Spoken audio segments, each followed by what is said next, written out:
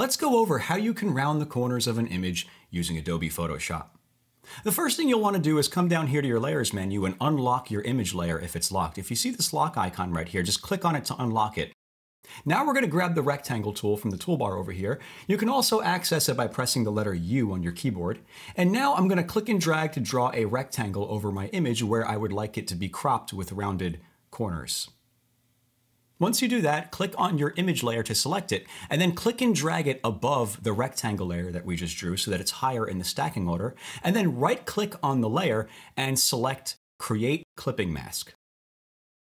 Once you do that, you can click on the rectangle layer to select it, and you can use these knots in the corners of the rectangle to click and drag, and as you do that, you can see the corners of the image are being rounded, just like that.